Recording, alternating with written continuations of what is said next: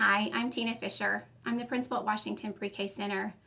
Since we've been in distance learning these last few weeks, I've seen parents working harder than ever to support their children's learning. I've seen teachers trying every way imaginable to engage their students. And more importantly, our students are having to learn in an environment that's less than ideal. Our children need to be at school. They need to be among their friends, doing their activities. Being in the building without the students is really hard. We love our students and we miss them. I want to encourage you to share with everyone you know to practice the 3 W's: washing your hands, wearing your face covering, and watching your distance. Together, we can bring our kids back to school. Thank you.